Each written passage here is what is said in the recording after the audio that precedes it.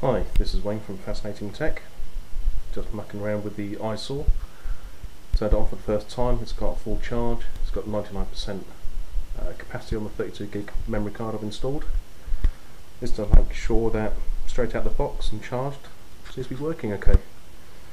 So the screen looks okay at this point. There's no flex in the unit.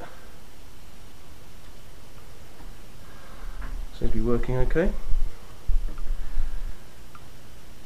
The Manfrotto tripod 055X Pro with the next thing I'll be reviewing. A little Sony Alpha 580. Pretty nifty little camera, I'm very pleased with it. But the Manfrotto tripod and Pro head, absolutely brilliant. Can't fault it yet, but a full review will be on fascinatingtech.com in the near future. Unit's a little bit weighty, you can feel that it's there, and today I'll be taking it to Reading Festival in its waterproof housing. It seems to be up for the job, and a lanyard so I don't lose it.